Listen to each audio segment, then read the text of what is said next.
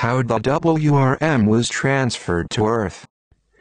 We have seen that primitive people believed in a supreme being whom we refer to as God. They believed in an evil adversary whom we call Satan because he tried to interfere with God's creation and with his creatures which inhabit the earth. The Bible tells us that, at a much later date in the world's history, the Hebrews thought of the heavens as concave, above a flat earth, supported on pillars, erected on foundations. 2 Sam 22:8, Prov.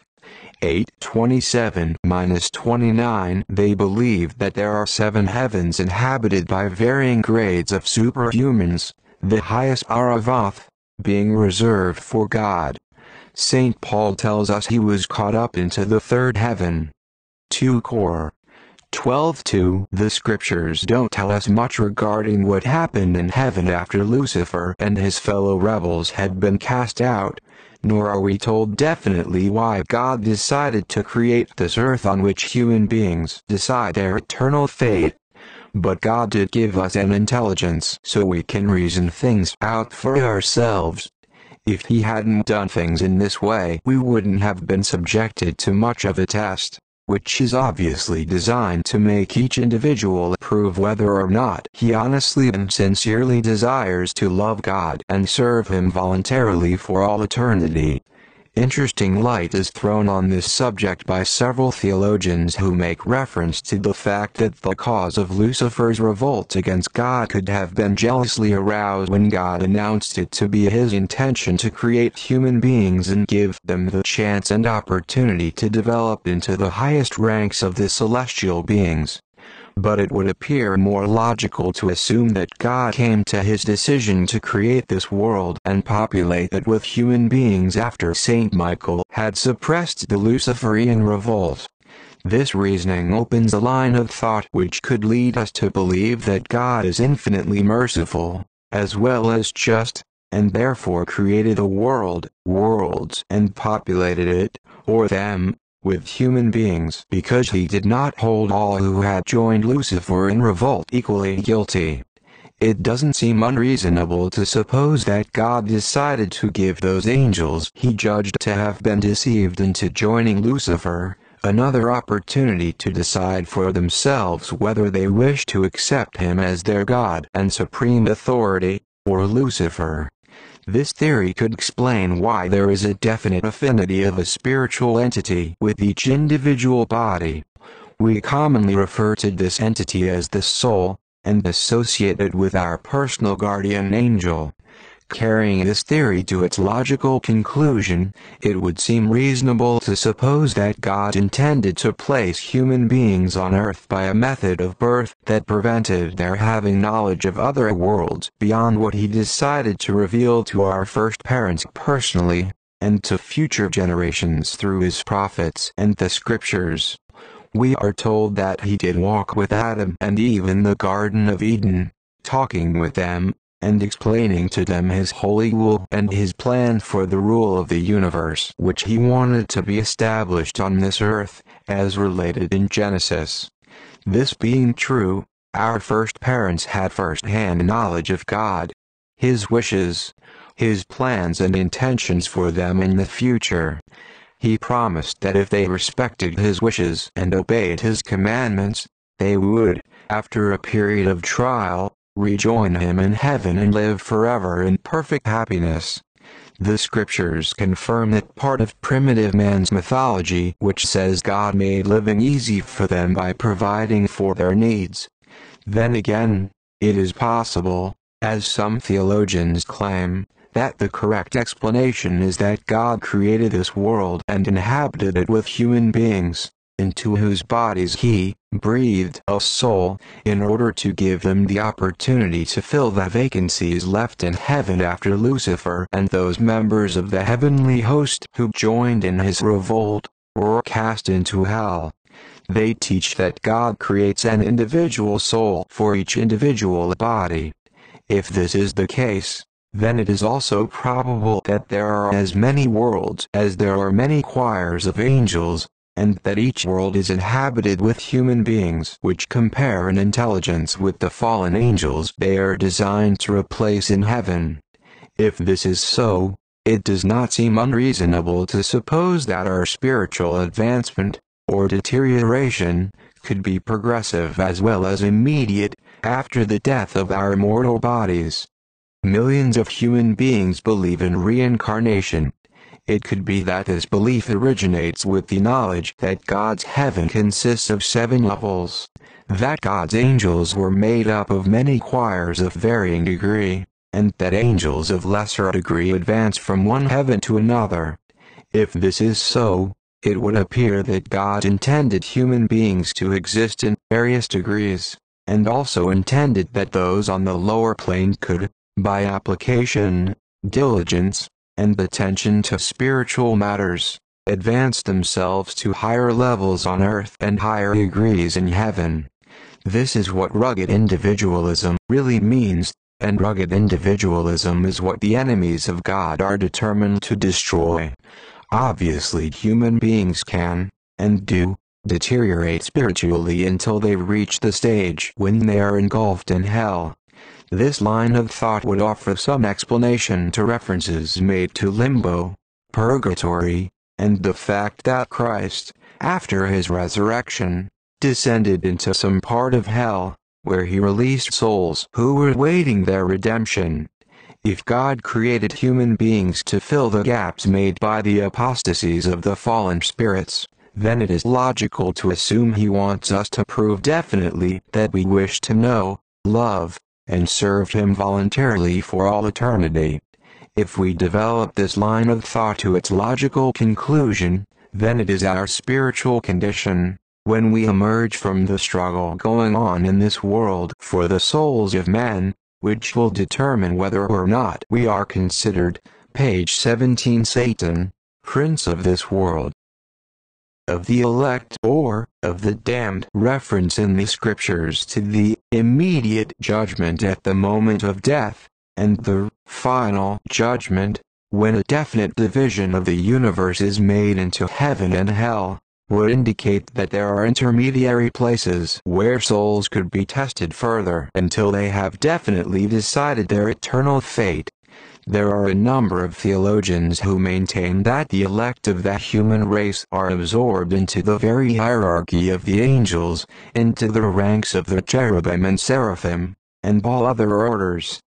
The theologians to whom I refer believe that the elect of the human race will not be only the outside fringe of the spirit world, but will, on the contrary, be the shining stars in every one of the spirit planes. This line of thought seems to be supported by St. Luke in chapter 20, verse 36. Neither can they die any more, for they are equal unto the angels, and are the children of God, being the children of the resurrection. As Abbot and Scarvonier OSA stated in his treatise on the angels, we are not concerned here directly with demonology. Our scope is a more consoling one. Whatever height a fallen angel may have occupied in the scale of being, it is possible for the grace of God to raise man to that height, so that even the throne vacated by Lucifer himself may become the congenital inheritance of some holy soul. The learned abbots say further, it is possible for the grace of God to raise man to that height. I feel it would be better to say, the grace of God, used as he intends it to be used, can enable man to raise himself to such a height of spiritual perfection that it is possible for a human soul to occupy the vacancies left by the highest of the fallen angels. Every living soul knows that God did give us an intellect and the unrestricted use of our wills. If God hadn't intended to put us to a test, there would have been no sense in his allowing an adversary to oppose his plans, ridicule his wishes, and try to wean us away from God so that we could be possessed by Lucifer, the king of the empire of darkness, whom we commonly term the devil.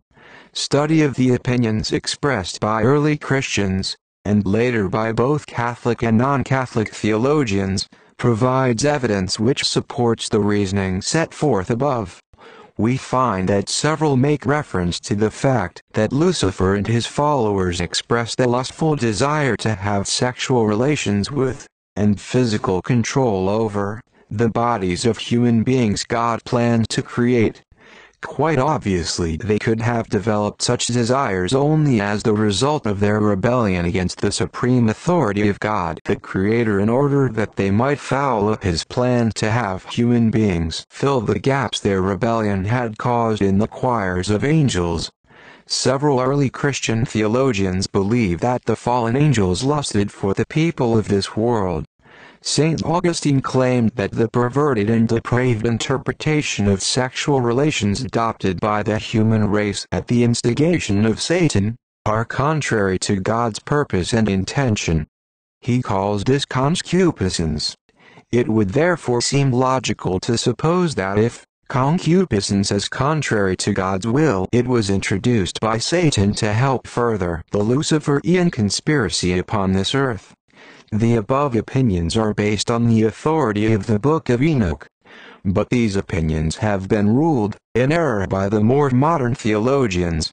St. Thomas, and the decree of the Council of Trent, claimed that because all angels, those who remained loyal and those who defected from God, are pure spirits, it is impossible for them to lust or have sexual relations with human beings.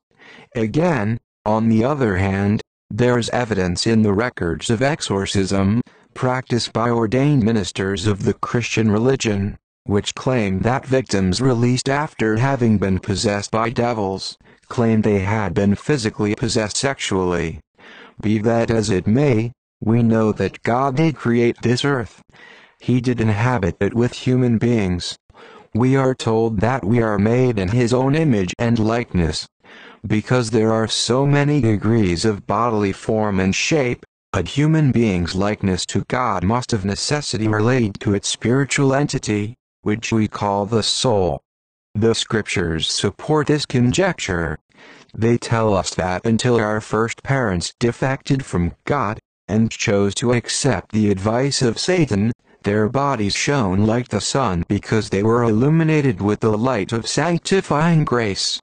This spiritual illumination departed with the committing of what we term original sin. But whatever happened in this regard, it is definitely established that our mortal bodies have their spiritual entities. To believe otherwise is to be atheistic. We now come to the point in the world's history where God's adversary is named Satan. He caused Eve to defect from God. She afterwards persuaded Adam to join her in rebellion. Without stressing the point of how Satan deceived Eve into defecting from God, it must be apparent to most thinking people that perversion of sex definitely entered into the deception. By perversion of sex we mean that Satan taught Eve how to use sexual relations to gratify animal passion and carnal desires.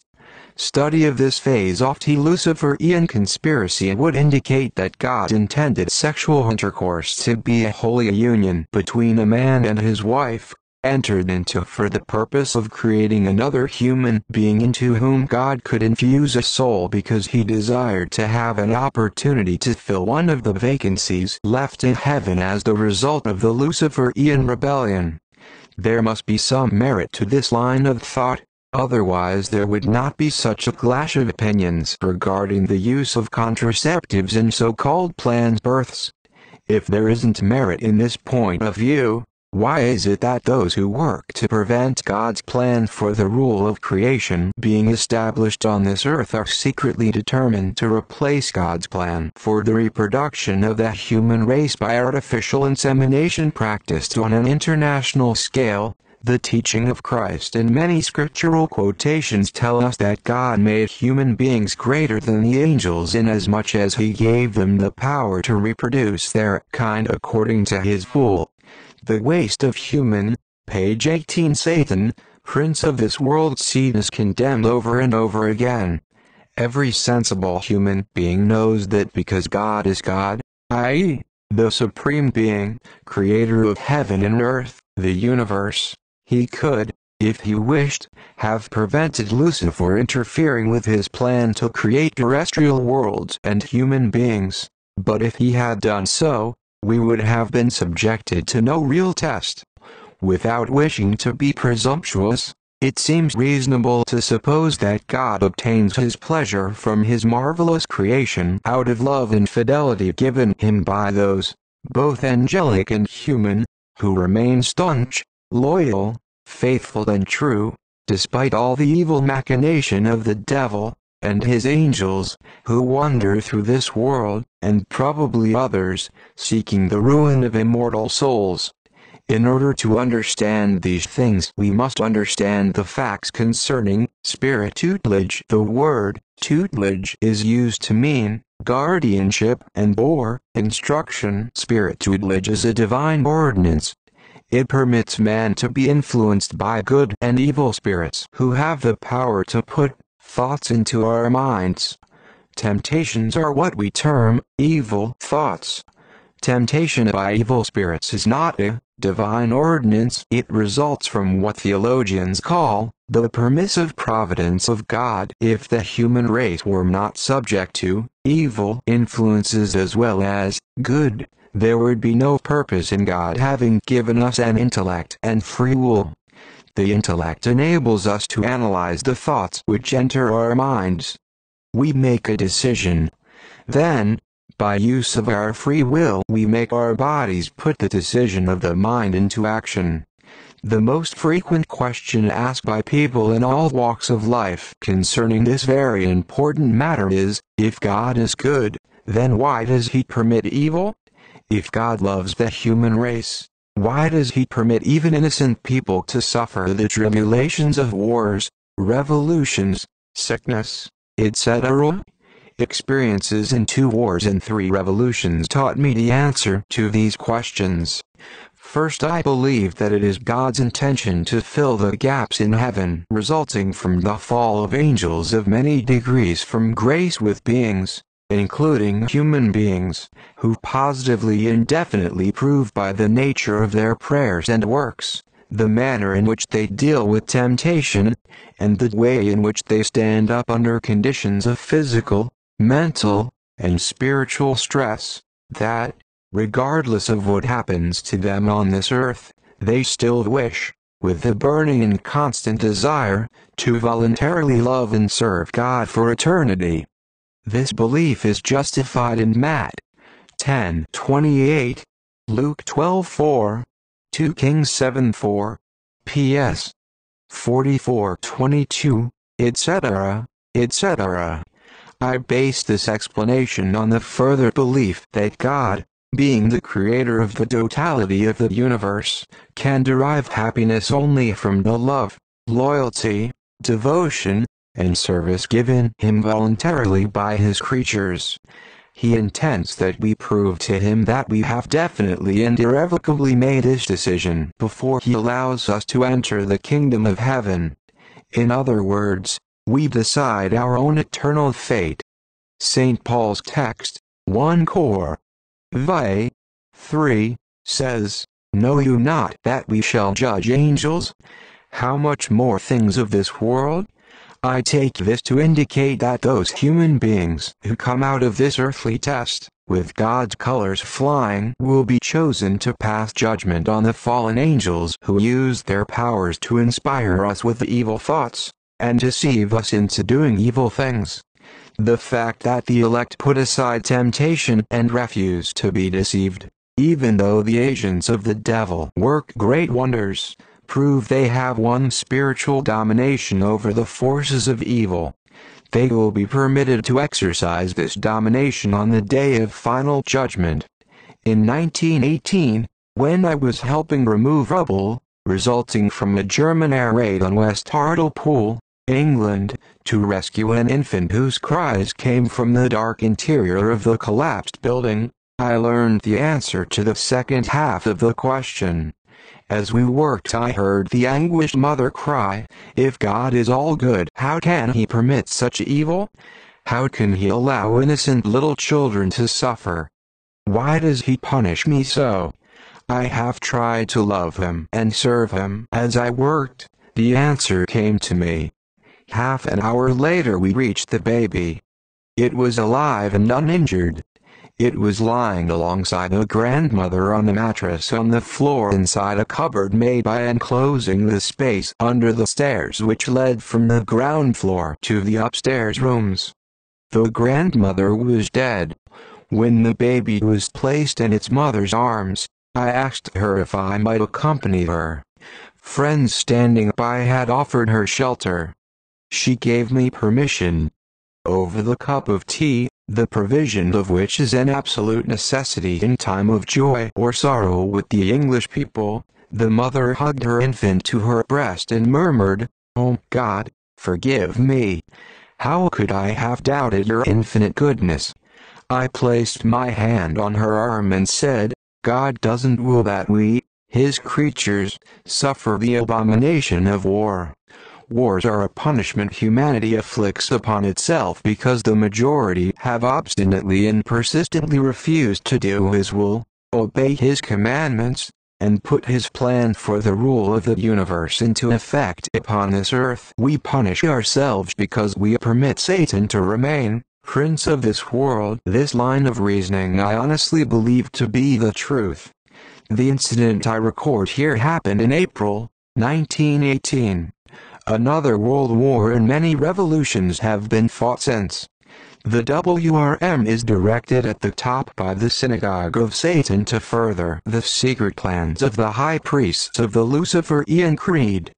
It is they, human beings, diabolically inspired by the spiritual forces of darkness, who foment wars and revolutions, and in doing so they confirm the words spoken by Christ Himself when He said of the SOS, "Ye are sons of the devil, whose lusts ye shall do."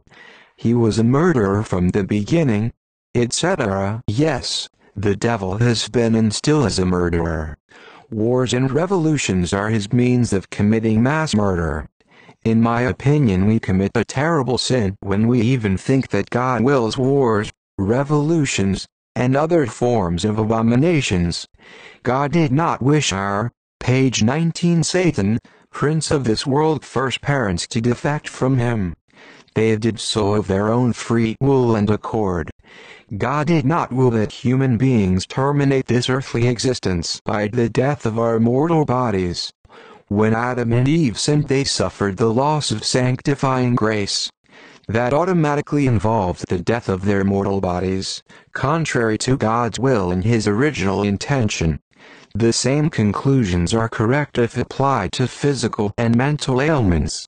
While human beings ate meat, fish, fowl, fruits, nuts, seeds, and vegetables as intended by God, they lived healthy lives, and they lived to a ripe old age. If they died naturally, they died of old age, the gradual wearing out of the body's vital organs.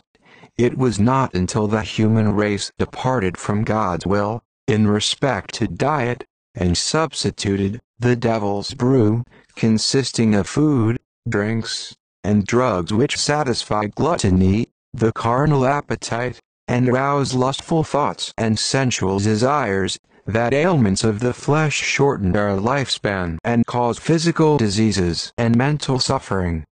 Don't take my word for this. In the scriptures, Romans 6:23 tells us, "The wages of sin is death." Why do those who plot our subjugation force us to eat denatured foods in this day and age, if it isn't to weaken us mentally as well as physically? There is another fact that concerns the WRM being transferred to this earth in the Garden of Eden. The devil, Lucifer, Satan, or however you wish to designate the secret evil power on this earth, which constitutes the adversary to God's will, occupied this earth before God created Adam and Eve. Satan was here and ready to tempt Eve, and through her, Adam, when both were still in a state of innocence, and enjoying the presence and friendship of God. Man's sin strengthened the hold the devil had on this world. It did not create it.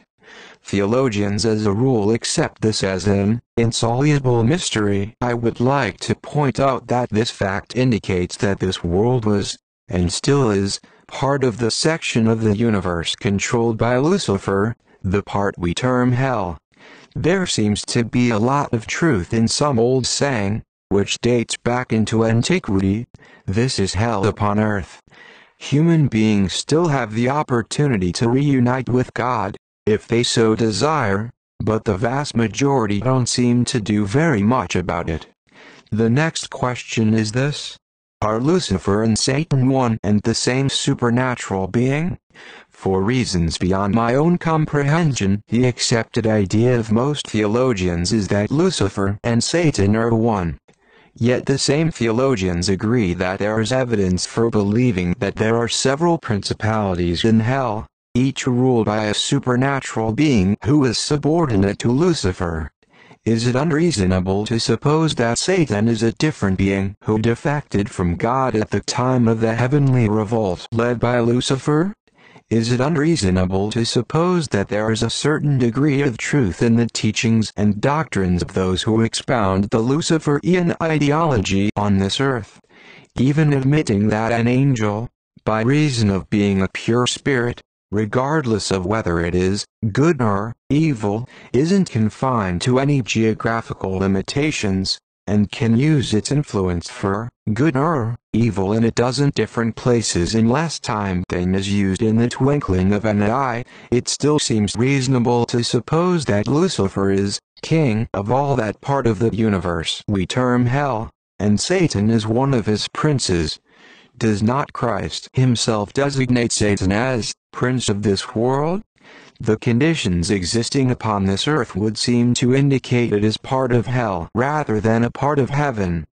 If this world is part of hell, then it is reasonable to suppose that the decision we make here is final. That may explain why he visited here as he did another part of hell before his resurrection. He redeemed us, but whether we accept his redemption or reject it, it is our own business. Be that as it may, the fact remains that the Luciferian doctrines what the Holy Scriptures neglect to say on this important subject. Christ made it very clear that Lucifer is the father of lies, and that Satan uses lies and deceits to achieve their diabolical purpose.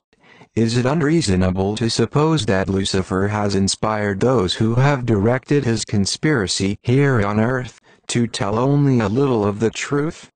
If this line of thought isn't logical, then where did the old saying originate that half a truth is more dangerous than a whole lie? If Lucifer was at the very top of the highest heavens, and nest in beauty, power, and glory to God himself, and if the Luciferian mythology, the eldest son of God and older brother of Saint Michael, is based on truth, then the many and varied pieces of evidence concerning the transfer of the Luciferian conspiracy onto this earth, given previously, fall into place, and provide an exceptionally clear picture of this phase of the conspiracy. There are volumes upon volumes of writings which indicate and or prove that Freemasons are taught that the origin of their secret society dates back to the time of the building of the pyramids. There are just as many volumes that prove that adepts of the Grand Orient Lodges and councils of the New and Reformed Palladian Rites are taught that their form of Masonry has continued since the fall of Eve. They claim that her seduction by Satan produced Cain, and that Cain founded the synagogue of Satan. This is the teaching which requires members of the lower degrees of the Grand Orient and Palladian Rite to become Satanists.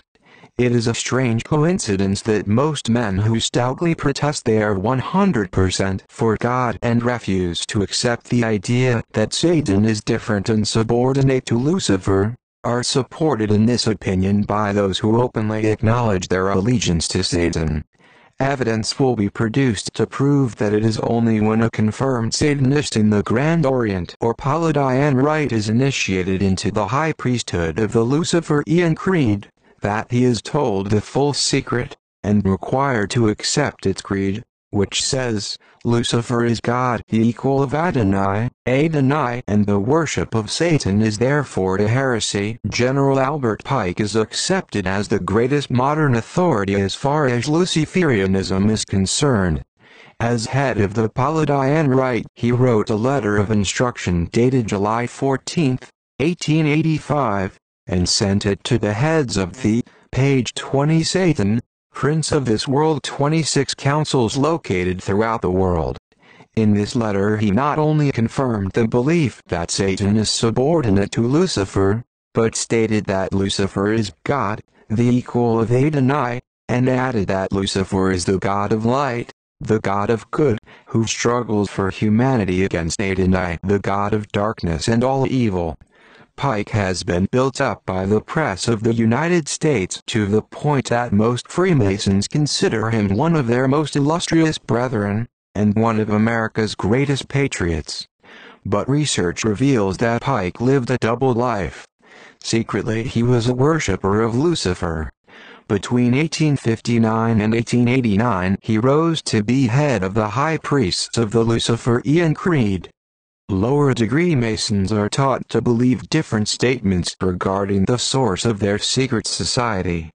The fact is that, when they are initiated into a higher degree, they are told something entirely different by those conducting the initiation, telling them that as they advance to the higher degrees, they are admitted deeper and deeper into the mysteries of the craft.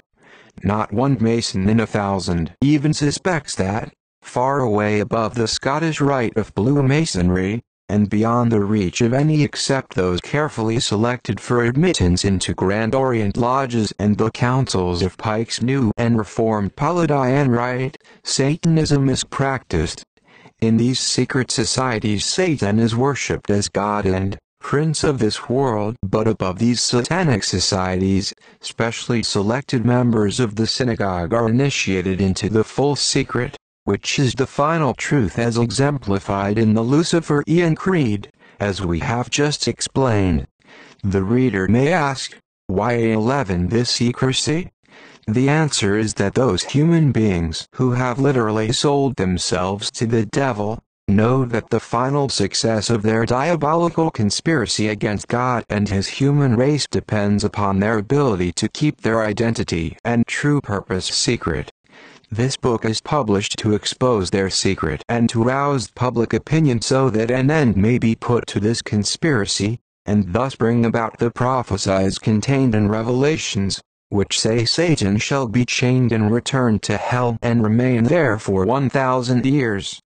In the international lodges of the Grand Orient and Pike's new Palladian Rite, adepts are required to accept as truth that Masonry really originated with Cain. They are told that Satan, whom they name Abylos, conferred on the human race the greatest benefaction possible when he defeated God's, Adonai's, plot to keep the knowledge of sexual behavior, and the secret of procreation, from our first parents. The initiates are told that Abylos initiated Eve into the pleasures of sexual intercourse, and taught her the secret of procreation, and thus made her and Adam equal in power to God. The initiate is also told that, as the result of the sexual relationship, Eve gave birth to Cain, who started the movement, Masonry, and put the Luciferian ideology into effect here as it is in that part of the celestial world over which Lucifer reigns. Thus, where the members of the lower degrees of the Scottish Rite are taught that Aaron was the father of Masonry, those admitted to the highest degree are taught differently. 7. Study of the Manichaean movement and doctrine informs us that in order to prevent God's plan to make Adam and Eve the first parents of his human race, Satan seduced Eve and possessed her, and was the father of Cain and Eve's first daughter also.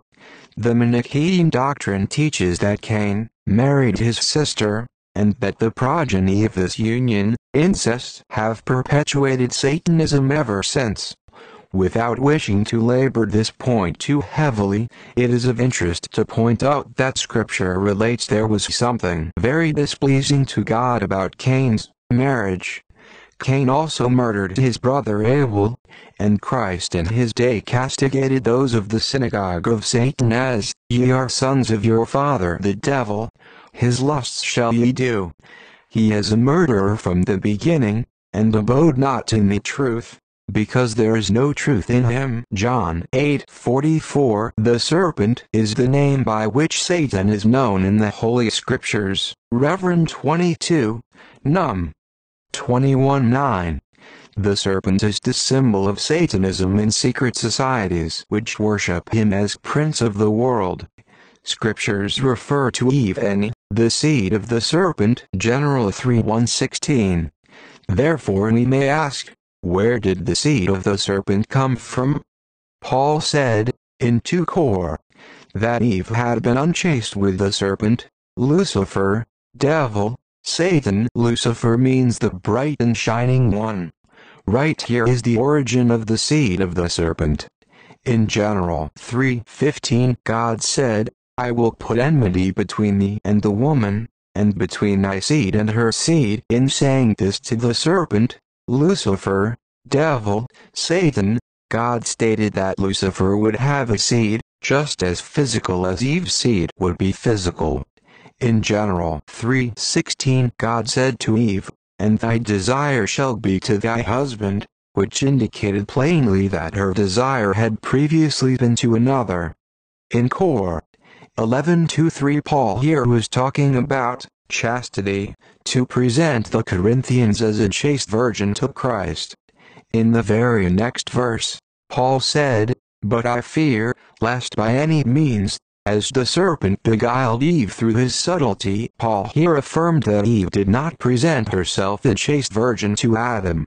Remember, there is only one way for a virgin to lose her chastity.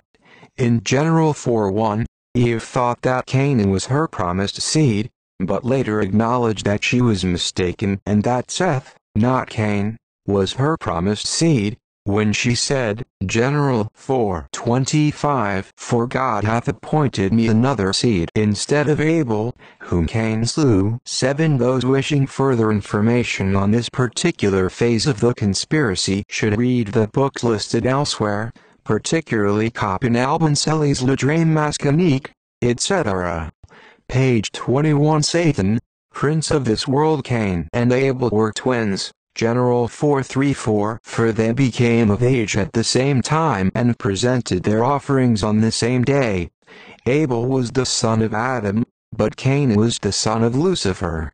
Lucifer and his seed have been killers down through the centuries, and Christ accused them of having slain all the prophets from Abel to his time. Matt 23:35. Lucifer begat a seed, as God said he would, 1 John 3:12.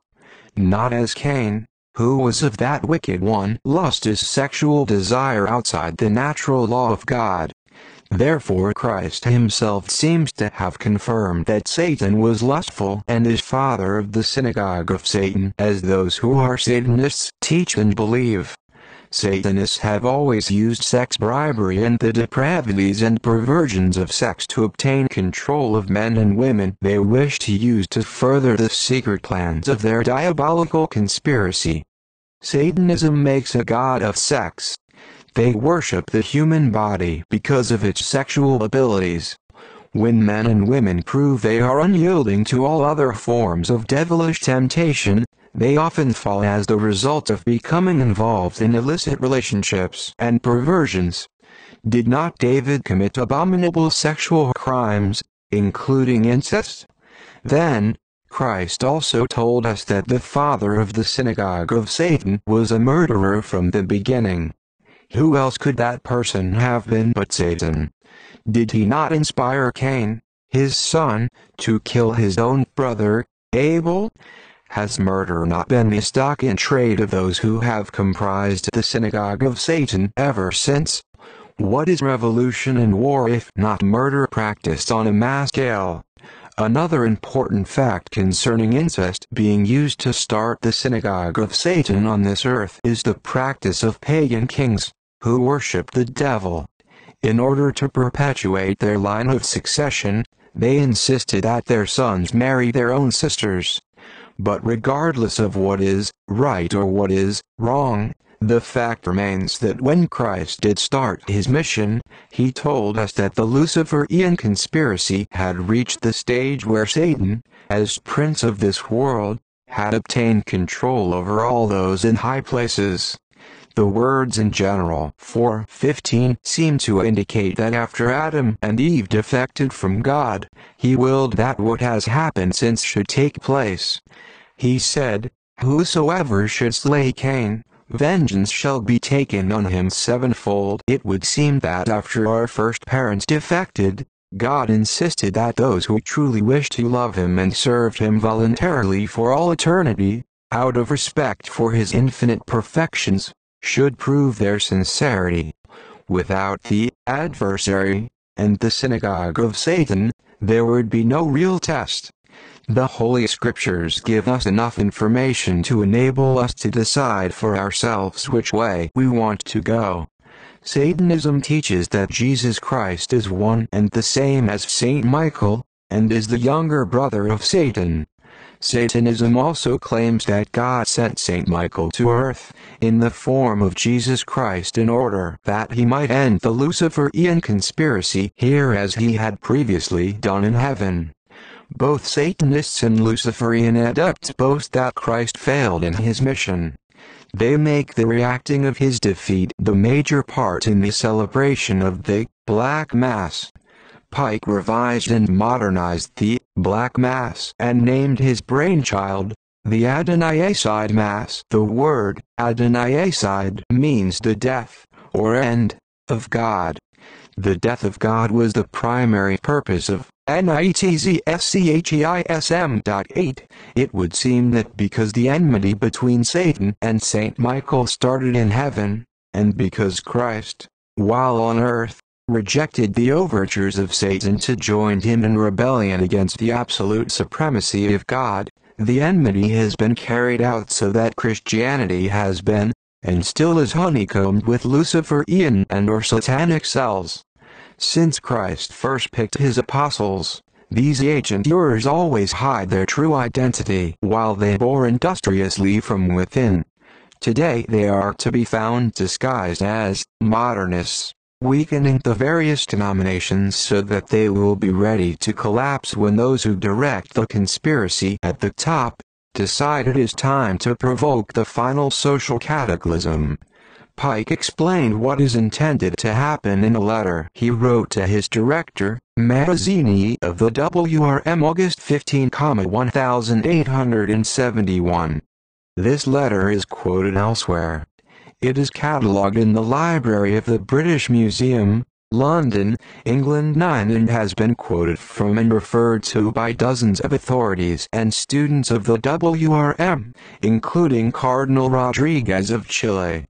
See page 118 of The Mysteries of Freemasonry Unveiled, 1925. In English translation, 1957, that the Luciferian conspiracy does exist, and has had unbroken continuity since its very beginning, regardless of whether we take its beginning in the celestial world, or from the Garden of Eden, proves it to be of supernatural origin and direction. Nothing conceived in the human mind could be so perfect, so diabolical, so titanic in dimensions, or so utterly destructive as the Luciferian conspiracy, which today we call the World Revolutionary Movement, WRM. Every time an attempt has been made by ecclesiastical and or civic officials to expose Satanism as the inversion of God's plans and laws, and the antithesis of the Christian religion, the agenture of the high priests of the Luciferian creed, who are located behind the scenes of all governments, both secular and ecclesiastical, have so far succeeded in turning the intended exposure into an actual and factual witch hunt. To prevent real 8, see pages 346-7 of Satan, by Sheed and Ward, New York, 1951. 9. The keeper of manuscripts recently informed the author that this letter is not catalogued in the British Museum Library. It seems strange that a man of Cardinal Rodriguez's knowledge should have said it was in 1925. Page 22. Satan, prince of this world. Satanists and dedicated Luciferians from being exposed and punished.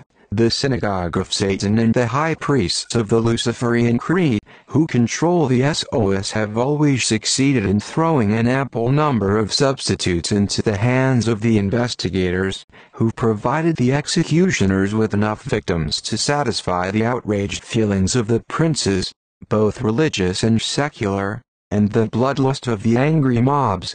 Until recently, these substitutes were accused of being witches and or sorcerers who worship the devil. Believers in God will be next. Between 1486 and 1675, 32 ecclesiastical measures were taken against Satanism, and between 1532 and 1682, 149 witches and or sorcerers were burned, 78 banished from their countries, and 124 punished in other various ways. These measures and punishments affect Americans.